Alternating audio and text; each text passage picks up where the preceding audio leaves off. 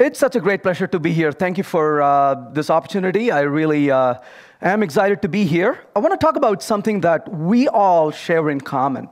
What we do every single day of our work, which is to deal with complexity. And that's what we do for a living, isn't it? We go to work, we solve problems, we create more problems maybe at the end of the day, and then come back and solve it the next day. I was on a flight, and a guy sitting next to me asked me what I do for a living. I said, I'm a programmer. He said, that's the easiest job on earth. I said, I'm so glad somebody thinks that way, but can you tell me why? He said, because all you have to know is zeros and ones. I said, you're absolutely right, but do you know why they pay such a big buck to do this? He said, why? Because we figure out in which order to put them together. It is a complexity we have to deal with. And I'm going to say, in this room in front of us, we have something probably the most complex ever, which is the human brain. And the human brain is fascinating for two different reasons. One is, it's probably the most capable. We can imagine things, we can innovate things, we can figure out things. But at the same exact moment, we also get very tangled up. We get confused. We get emotionally attached to things, and we wake up with in our head, and we're not able to think clearly. And it's very fascinating that in that little brain goes both of those at the same time. And when I talk to my children oftentimes, they're very familiar with the word called Schrodinger's cat. Schrodinger once imagined that, what if there's a cat and there's violin in the box? You can't really see through, you cannot hear. At any given time, maybe the cat is both alive and dead. You know, a lot of times life is kind of like that. You think about things as two different states altogether, not really clear which one we are in. But I want to talk about complexity. Well, they say life is really simple, but we insist on making it really complicated. So did Confucius say. But I'm going to start with the question, why? Why do we really make things complex? I think I have an answer for you. It feels good. It really feels good when you make things complex, isn't it? Let's be honest about it. Deep down, you will tell me it feels really good. You are solving this particular problem. You go to your colleague and you show the result you have done. Your colleague looks at it and says, yeah, I get it. It's simple. You feel really let down. You're like, let me come back tomorrow. I'll come back with a complex solution. There is another reason why we make things really complex. And honestly, this is a very important reason. It's job security. Because, you know, when it comes to times to lay off people, they always say, don't touch Joe, because nobody has a clue what Joe is doing. So that gives us job security as well when we make things really complex. But unfortunately, though, when things become really complex, it becomes really hard to maintain them as well. Looks like the screens are out, if you can take a look at why that. Oh, it's actually too dim, that's what it is. Okay, that's complex right there. So Einstein said, any intelligent fool can make things bigger, more complex and more violent, but it takes a touch of genius and a lot of courage to move in the opposite direction. I want to highlight the word courage over there. And in fact, that's one of the biggest challenges is we feel insecure a lot of times. We need courage to stand up and say, no, I am not going to make this any more complex. To stand up for simplicity requires that courage, and that's really hard to achieve a lot of different times. So we want to really work towards making things simple. Well, if Simple was sitting next to you in a bus or a train, would we even be able to recognize what simple really is? And that's one of the challenges I face a lot of times when I work with developers, is everyone agrees that things have to be simple. We cannot really define what simple means in a given context. That becomes really hard. Recognizing simplicity is often really not that simple. So we'll talk about simplicity, but it turns out it's not that easy to talk about it. So maybe I thought, I'll talk about what's not simple. And if I talk about what's not simple, maybe we'll recognize them and maybe try to avoid them as we go into the future. So let's talk about what's not simple. Well, the first thing I'm going to say is, simple is not clever. How many times have we written something that we feel is very clever? Almost all the time, isn't it? And we write something clever, and then it comes to bite us back after a while. Reminds me of an experience I had not too long ago. I had a request from a client saying something is really not right, need to be fixed. I look at the problem. It would have taken me 10 minutes to solve the problem.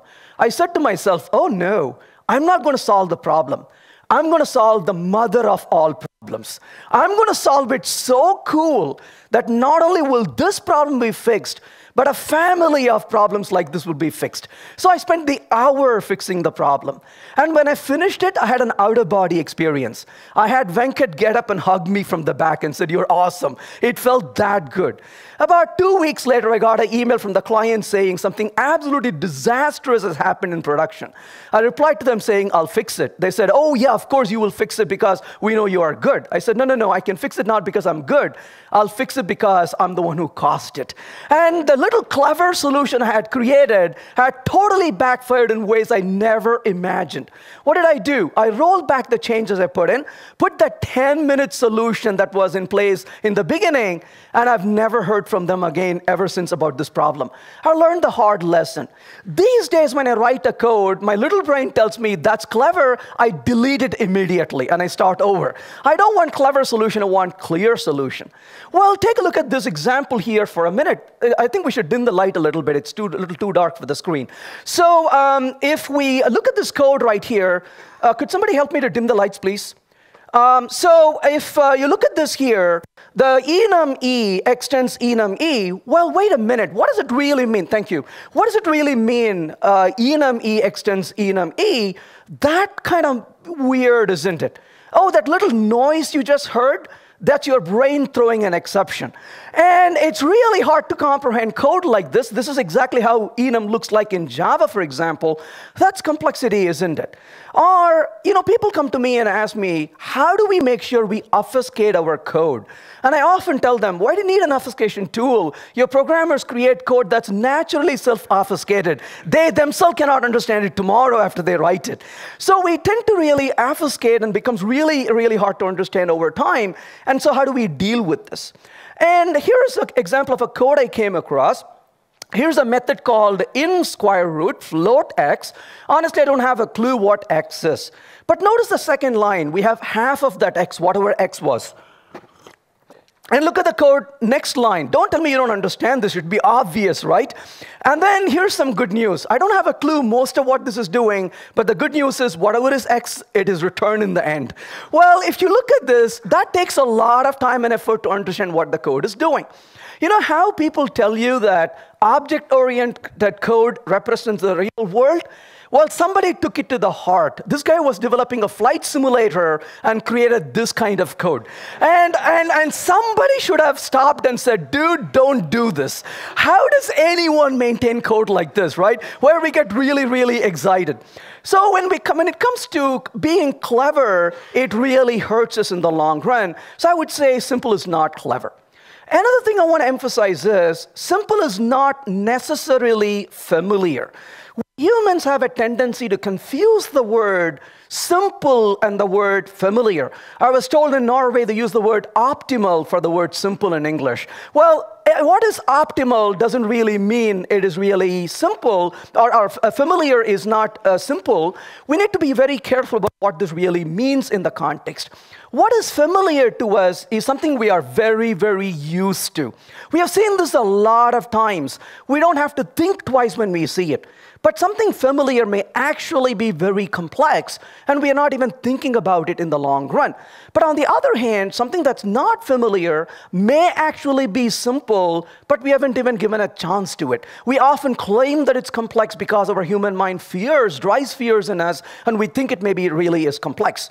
Let's look at this particular word right here. Well, most of us probably would look at this and say, my gosh, that looks really complex. But people who understand the language would say it is actually simple. In fact, it stands for uncomplicated, casual, and common. And that's what happens when we are not familiar with something. It drives us crazy, and we think it's actually complex. Let's talk about a fairly simple problem and something we can quickly relate to. I have a list of names here in front of me, as you can see. And all I want to do is print in uppercase, comma separated, all the names that are of the length 4.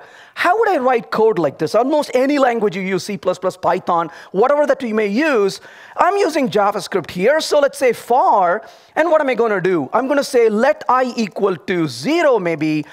I say I less than names.length maybe, and then I plus plus. Hey, that's a very simple for loop, isn't it? Notice how I confuse the word familiar with the word simple. In fact, I would argue this is a very familiar but very complex for loop. Why is it complex? It's got way too many moving parts in it. I got to initialize the I properly, increment it properly, send the boundary properly, and to add insult to injury, it requires a lot more effort as well. Then I could say names.length maybe, or names square bracket I, again a little bit more complexity there. Length is equal to 4.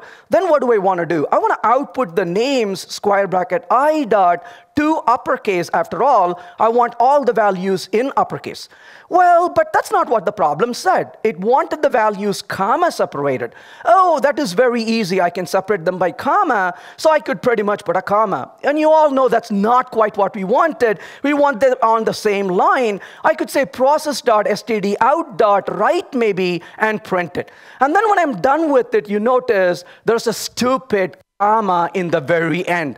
Has anyone ever faced that problem before? How did you feel when this happened to you? You said to yourself, this is not happening to me, right? Because it turns out removing that stupid comma is not that easy. You just stood there and said, huh? And then you're like, how do I remove this comma?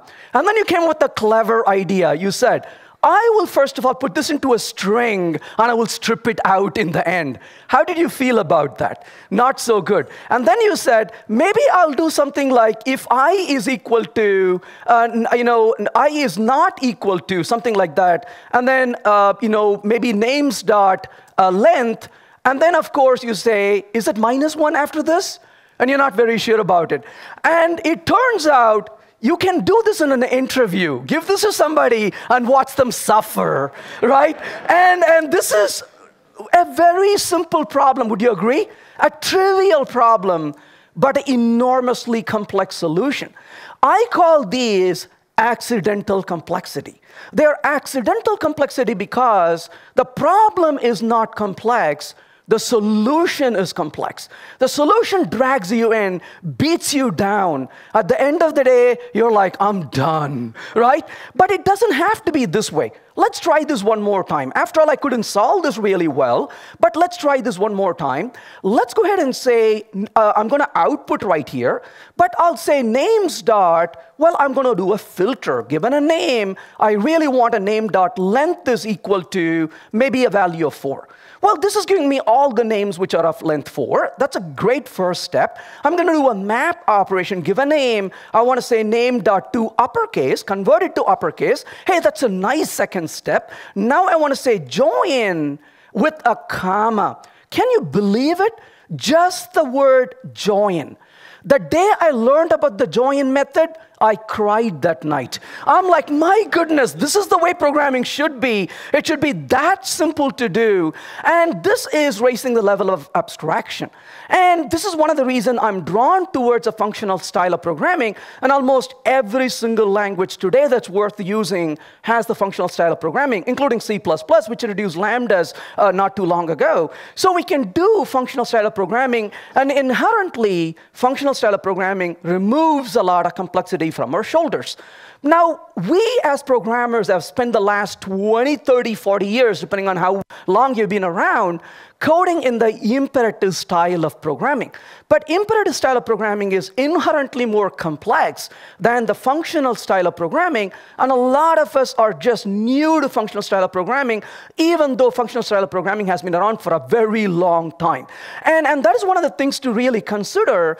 Just because something is familiar doesn't mean it's the right solution to use. We may have to go out and look at something very alien, very unfamiliar, but in the end, it may be the best thing ever, and we have to really give it a chance to really accommodate it. So not as a very complex problem at hand, but the solution can become really complex. So lots of us are unfamiliar with functional style of programming, very familiar with imperative style of programming, but it turns out the functional style is declarative and a lot simpler. And simpler also has fewer moving parts in it. You're not initializing a variable, incrementing the variable repeatedly, and so on. You're not messing with stuff that is variable and changing the state. It becomes a lot easier to work with as well.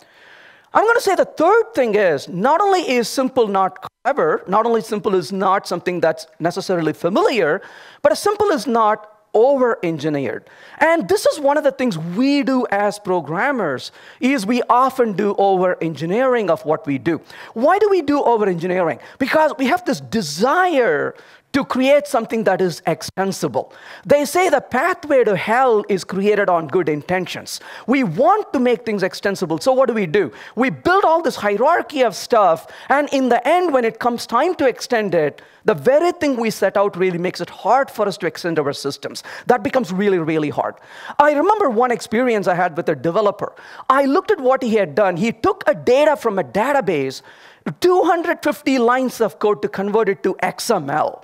And I'm like, wow, I read through this code, and I see where this XML is going. And it goes to this other function in the application. And you can imagine what that function did. Parses the XML, and that a little bit of work, and then puts the data back into the database. I'm scratching my head. The data went from here to XML to little transformation in the database. I called the developer and said, I'm looking at this code, and he said, isn't that cool? It's like, no, it's not cool.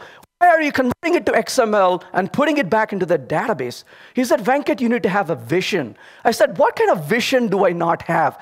He said, the beautiful thing about this code. I said, well, the word beautiful is first questionable, but nevertheless, what's the meaning of this code? Well, the beauty of this is that the data can go anywhere now, and the data can come from anywhere now. I said, wait, let's look at the application we have at our hand. Where does the data come from? Here. Where does the data go? Here. Well, there's no anywhere. The data comes from here and goes here. No, you need to have a vision of the future. I said, what kind of vision are you looking for the future? Well, just I told you, it can come from anywhere. It can go anywhere. As he was saying it, I was fiddling with my phone. He said, excuse me, and he said, hello? I said, hello? He said, yes, who is this? I said, hey, how is it going? He said, is that you, Venkat? It's like, yeah. Why are you calling me on the phone? I said, you should have a vision. I could be anywhere and talk to you now. Why should I talk to you directly? We should always talk on the phone. That's stupid, isn't it? But that's the whole point. We have this unknown expectation of what extensibility is, and we build the whole damn thing really complex. So the point is, let's not over-engineer. Let's understand the problem at hand first and solve the problem we really know. Well, Rube Goldberg made his name by creating absolutely ridiculous complex solutions. In fact, children in school these days practice developing Rube Goldberg applications just for the fun of it, to know how they can create really complex things. I saw my children do this at home. They created extremely complex solutions. I patted them and said, I'm so thrilled to see your teachers are preparing for the real world, because that's what we do for a living as well. Only difference is we get paid to create these complex monsters we do. So here's an example of a back scratcher, which is extremely complex. And of course, a series of events happen for this guy back to be scratched. In all honesty, almost everyone in this room, including me, can point to code we have written that is the equivalent of this, right? All this magic happens and the result eventually gets produced. So we do this quite often in creating applications we do. Well, simple is not necessarily, terse. And I want to distinguish between the word terse and the word concise. I want the solution to be concise, not something that is really terse. For example, I came across a product I was working for. This is a client I was working with, and I'm not kidding with you, a single license to this product is $1 million. It's a very highly intense chemical engineering application. People maintaining this code are PhDs in chemical engineering. They innovate and create algorithms. I was working with this client, and we were just going through code randomly, and they opened a file, they showed me something, they moved on. I said, oh, go back to this file, and he did. I said, do you mind if I take a photo of this? He said, sure, go ahead and take a photo of it, but never tell anybody where you got this code from. I said, I promise I will never tell anybody. And they were very kind for me to take the photo. So I took the photo of that code, and here it is. Oh, sorry, that's not what I wanted to really show you. What I want to show you was the full photo I took. It is what this line was, and right below it was this line. God help me, I have no idea what this means. And somebody, this was a developer who had written this comment in code. And you can imagine going to work every day having to maintain that code. And I think we all relate to this very nicely, right? Because we see this every single day. You're looking at this code and you're asking, what does all these variables mean? Because somebody wrote this code. You know, people ask me these days, what do you do for a living? I quit telling them I'm a programmer. I tell them I'm a software archaeologist, because I go to work and try to figure out what this code actually meant once upon a time when they wrote it, because we can't just simply seem to figure it out. So here's a little example of a code, and we can argue this is verbose with a try and a catch and all those good stuff. Maybe we should make it really concise. And you've probably seen examples like this in .NET and in Java, and I would claim that this is really a bad example, because this is not a concise code, it's a terse piece of code. What I really want to make sure is a code really passes tests for one reason and the right reason. This can actually pass for the wrong reasons. So I don't want terseness or conciseness or cuteness to lead me in the wrong direction. Any day I would rather use a verbose code that is correct than a concise or a terse code that is actually incorrect. And so as a result, a better way is, a lot of languages are moving in this direction, where we can actually write lambdas to really isolate the code and test it separately, and this could be both concise and also correct at the same time. So we should really not get infatuated by reducing the number of lines of code. We do that also sometimes to say that I really want to create a concise code. Well, correctness is more important than conciseness as well. So don't confuse terse code with simple code and concise code. That's very important. Well, here's a quote from Tony Hoare. I'm really pretty happy with particular code, because I really appreciate what he says here. And it says there are two ways of constructing a software design. One way is to make it so simple that there are obviously no deficiencies, and the other is to make it so complicated there are no obvious deficiencies. And we see this a lot of times. The code is so complex, we don't even know if it's broken, and that can be really, really hard. I remember being at a client side, I was looking at a piece of code, doing a code review, and I found there was actually a concurrency issue right there, a variable totally unprotected. When I found this, I called the team and said, hey, you guys are doing multi-threading. This particular variable is totally unprotected. Multiple threads could access this. Are you aware of it? And before I could finish it, one of the developers got really angry at me and said, hey, Venkat, this code has been in production for 3 years. What makes you think you can come and scare us today? Thankfully, I didn't have to answer it. Before I could say anything, one of the other developers said, oh, but wait a minute. Every 3 weeks, the program crashes. We don't know why. And so we could really have problems in systems and not even know why there are issues that we have to deal with. So, okay, we talked about what is not simple. Simple is not clever. Simple is not necessarily familiar. Simple is not over-engineered. We talked about a few things. It's not necessarily terse, but we don't want to leave without talking what really is simple. So it would be nice to really think about what maybe is in the range of something that is simple. So let's try that. So, well, what is then simple? I'm going to start by saying the first thing, probably the most important, is simple keeps us focused. One of the biggest challenges we deal with today in the world we live in is to keep focus. The most precious thing today is people's attention, because we have so many distractions in front of us. You sit with the code, and if you're going to take a very long time figuring out what the code is, it is a distraction. And also, very quickly we get dragged into things. How many times have you sat down with a problem, and 2 hours later, you haven't really got into the real problem because you've been distracted so many times along the way? And this can be really, really hard in what we do. Let's talk about an example of focus, if you will. So let's say we are working on a particular piece of code, and you're not sure exactly what function to call. So what is the most logical thing to do today? You would say, dude, why don't you just search for it? Well, it makes sense. I want to quickly search for it. Maybe I don't know what function to call. Maybe I will just do a quick search for it. Well, of course, to do the search, I need to bring up the browser. So here we go. Let me bring up the browser and do the search for it really quickly. And, oh, wait. Trump is in real trouble yet again. This man is unstoppable. Do you feel that way too? My goodness, it's pretty interesting how things are. There's something about Norway here. How regular people can become rich in Norway. How curious. Should we click on that link? How to become rich? Normal people can become rich. This is awesome. You know what just happened, right? I went to search for an API and totally got derailed. This is a problem where the search box is right there, but I didn't even look at the search box. I got completely hijacked, and 20 minutes later, I'm like, what API was I working on? Well, okay, maybe that's something we should really rethink about it. Let's try again. Maybe I shouldn't use Yahoo Search for that reason. Let's use Bing. Hey, that's a beautiful, wow, look at that farmland. That's really awesome. Little green patches. You know, some of them are squares, some of them are circles. I just often see them when I'm on a flight. Very interesting. I kind of wonder where this farmland is from. I want to search for it, but I'm really, really scared because that may take me in a vicious cycle. Another picture may show up. You know, let's try this one more time. Here is Google. And what does Google say? What are you here for? To search. Well, then search. There is nothing else. Nothing else I can do. Do you think this was really simple? The day this, can you imagine? Just close your eyes and think about this day. The guy walks up to his boss and says, I've created the search page. Let me see it. And he shows the search page, and the boss says, yeah, really? What is it? Where's stuff? Yeah, that's it. In fact, I put a button called I feel lucky. Well, you should feel lucky to have a job.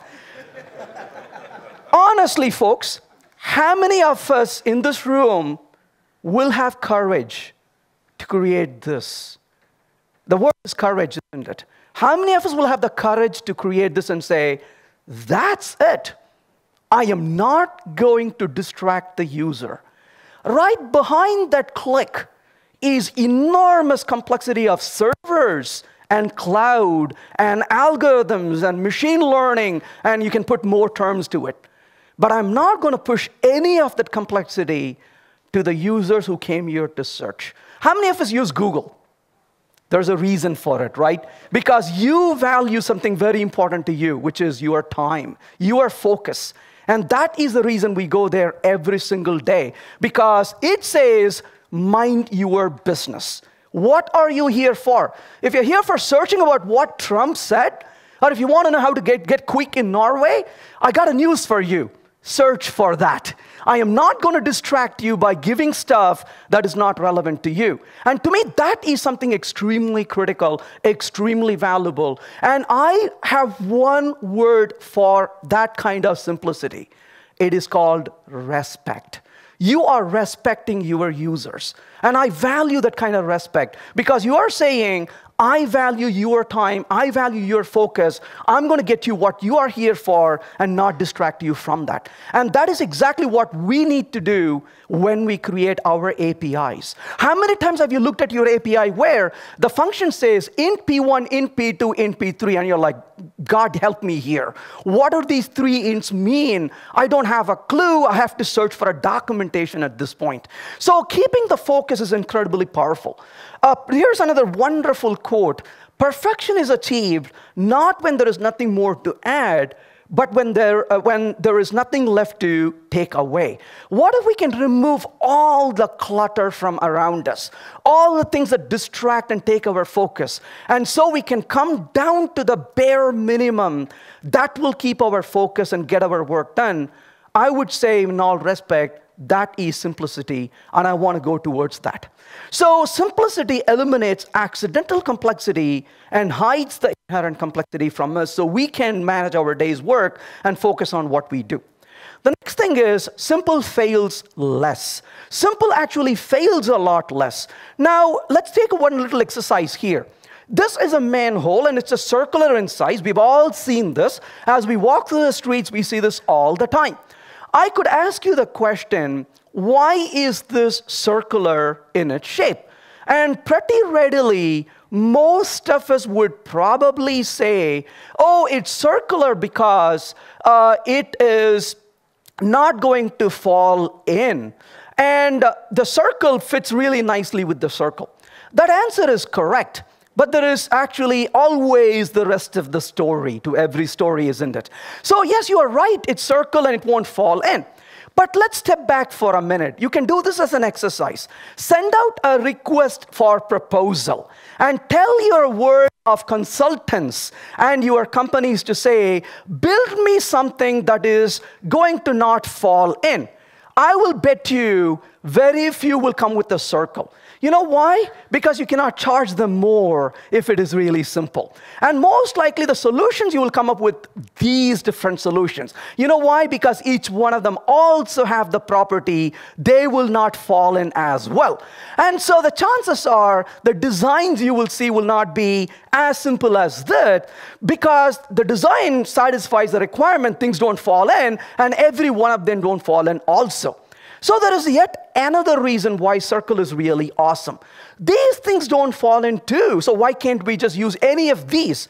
There is a very important reason why we don't want any of these, because at the end of a very long day, if you have a team coming out of that hole, and the last person who comes out says, dude, how do I put this on this particular lid on this?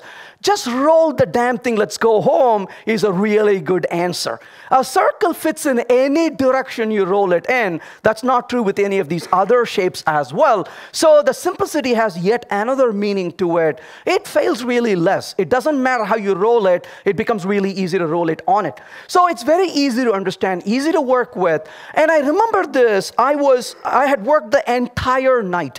I had worked absolutely the entire night. I know it was very unsafe for me to drive this morning, but I was driving that morning and I was running out of gasoline on my car. So I pulled over to fill the gasoline. And I was so tired, I could barely keep my eyes open. I took the nozzle and I'm trying to insert into my car. It just would not work. And after about a minute or so, I'm almost in tears now because I'm so tired. I said, why wouldn't this work? Why don't I even know how to fill up gasoline? Let me stop and think, and that's when I found out I had pulled over to a diesel station. My car was not diesel. Can you imagine, had they not prevented me from filling diesel into my car, I would have had a broken car that morning. And I said, awesome, you guys really did excellent in your design, because fool like me was prevented from damaging my car today. And again, think about how many ways we can prevent people from failing. Simple really helps us to fail a lot less as well. Simple is elegant. You want elegance as well when you develop things. And why is this the most famous picture ever created? It's a picture of a lady, not a whole lot. And that is the beauty, right? The beauty is not what's in here. The beauty is not what's not in here. No clutter, no unnecessary details. The beauty, the elegance, the simplicity comes from the lack of clutter in here. And this reminds me of an experience I had. I was in Boston. If you ever go to Boston, I would encourage you to do this. I was in Boston, and I was walking through downtown Boston. I was mesmerized by a particular building. And I came across this church called the Trinity Church. And I stood there, and I kept staring at the church until my wife said she's going to call the cops if I don't move, because I was just absolutely stuck, and I said I would not leave. I'm going to admire at it. Well, what's so beautiful about this church? Honestly, there's not a whole lot beautiful about this church personally, but what I really was mesmerized is not this church, but there is a building next to this church called the Jan Hancock Building. And when the architect of this building wanted to build this construction, the city of Boston said, heck no, because if you build here, the beauty of the church will go down. And the architect challenged the city and said, no, I'm going to build it here, and when I am done, I will not even touch the church, but the beauty of the church will only be enhanced. And so he did. And that's what really mesmerized me, because I was standing next to the Jan Hancock Building. My camera doesn't do a good justice to this picture, but if you ever go, you will be absolutely amazed as I was, because the reflection of the church from the glasses of the building is just amazingly beautiful. So he built it in an angle where the church is reflected by this building, and you could just stand there, and I have to say it's much more beautiful to look at the reflection than the church itself. And that again is an example of how you could actually build something very simple and at the same time get really aesthetic results out of it as well. So, but it turns out We can be all desirous to create something like this, but it actually takes time to evolve towards simplicity. Simplicity is not something we're going to sit down and create right in one shot. As Richard Feynman said, if you cannot explain something to a first-year student, then you haven't really understood it. And that's one of my experiences is when I'm working with something very complex, I find it really hard to explain. And this is one of the reasons why you always want to create something, then sit down and try to explain it to somebody, and that's when you really figure out what you created is actually really a monster and not something really simple. This reminds me of an experience. Occam's razor says if you have two equally likely solutions to a problem, you better want to choose the one that is the simpler one. And I was writing this book on functional programming in Java, and as I was writing this book, I got the excitement to write about maybe tail call optimization. Well, tail call optimization doesn't exist in Java. It doesn't exist in Java today, but I still had this desire to show how to do tail call optimization. I had read through some really, really good books. For example, one is the Structured and Interpretation of Computer Programs. And this book, they show how to build tail call optimization. They talk about process and procedures and how the optimization can be done. And I have programmed in languages like Clojure and Scala and F# and Groovy, and I have seen how tail call optimization is done in these languages. Some languages do it at the compiler level, some languages do it at the library level. I said to myself, if they can do it, I can do it too. And I wasted 2 precious days of my life doing nothing but creating that example. And when I did, I got down to writing a code kind of like this. Don't worry about the details of the code.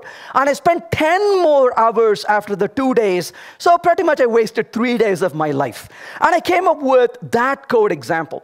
But if you look at this example of the code, right in the middle of it is a while exclamation call completed, current equals current dot apply, and then it is doing the looping. Yeah, it looks reasonable. What's wrong with this? What's wrong with this is, until the page before this page in the book, I kept telling the readers, avoid mutability, avoid mutability, avoid mutability. And I come to this example, and guess what I'm doing? Mutating. And I spent another day trying to remove this mutation from this code. And for the life of me, I couldn't figure out. And then I came up with what I thought was a brilliant solution. And the brilliant solution was to put this code on the book and say a footnote that said, dear reader, do you see I'm using mutability? Turning this code to use non-mutability is left as an exercise for the reader. This would have worked 20 years ago, because you could write a book and you can hide and nobody would ever find you. In the world of Twitters and Facebook, we can't do this anymore, because the first time somebody reads it, they're going to say, oh yeah, can you share with me your solution? After all, busted. Then I thought, okay, maybe I'll change this answer a little bit. Dear reader, do you see me using mutability? Avoid mutability in all cases except when you cannot. And that didn't go well. I said, I realized finally after 2 days of work, another 2 days of work, I came to this very grim solution. And sometimes this is the hardest of things to ever realize. And I said to myself, my code simply sucks. And I just left it and said, never mind, I will not solve this problem now. And then I was on the treadmill a week later, away from the problem. I was just, thinking about something else, and slowly a little thread in my mind, just thinking about this problem. And immediately it dawned on me. I said, oh my gosh, I can think about this problem as an infinite series problem. And immediately I jumped out of the treadmill, ran to my desk, and in 10 minutes I had a solution working, solving this as an infinite stream problem. And so notice in this case what I've done is I said stream iterate, and then of course filter find first. And because of lazy evaluation, we can actually solve problems like this without mutability. Sometimes it takes a lot of time to really realize there is actually a simpler solution. And oftentimes that's when you're away from the computer, when you're taking that beautiful hike around the mountains, or you're trying to really do your chores and do your dishes, is when you really figure out solutions. When your mind is complex, it gets tangled in a problem. You spend 3 hours and getting frustrated, and then you walk away, and 20 minutes later, you're like, Gosh, why didn't I think of that solution? And that's the fascination of the complexity of our brain, is we are so beautiful, we are so clever, and yet we are so stupid. All in the same body that we carry around, isn't it? It's just amazing that we can actually do that. So Einstein said, of course, everything should be made simple as possible, but not any simpler. But I always wonder, when I create something, have I created something simple? And somebody else looks at my code and says, but why didn't you do this? And I'm like, oh, of course, why didn't I think of that? And now I have a simpler solution than I had thought about, and the fellow developer comes and makes it simpler for me. That's one of the reasons why I like people looking at my code, like people looking at what I do, because they help me remove the complexity that my mind puts into it. And I do the same thing for others too. When I look at their code, I can help them make things simpler for them as well. So is what I create a simple, or is it really complex? And I think that simplicity is kind of like the Schrodinger's cat. The solution we create is simple and complex at the same time. It is simple for what we know right now, but it could be simpler when somebody else maybe comes along and removes certain burdens we carry with us. So this is one of the challenges we deal with every single day. We want to really remove the complexities, especially the accidental complexities that we come across. We should really put the effort to remove it. And simple makes things really easy, but as it turns out, it's not easy to make things simple at all. It is something that takes a lot of effort to really make things simple. It takes effort, but also don't forget, it also takes courage to make things simple too. Oftentimes, we get ridiculed for making things simple. We need to stand up and have the courage to make things simple as well. As Da Vinci put it, I'm going to end by saying simplicity is the ultimate sophistication in life, and that is true for programming as well. Every bit of effort we put in to make things simple is actually well worth it. Hope that was useful. Thank you.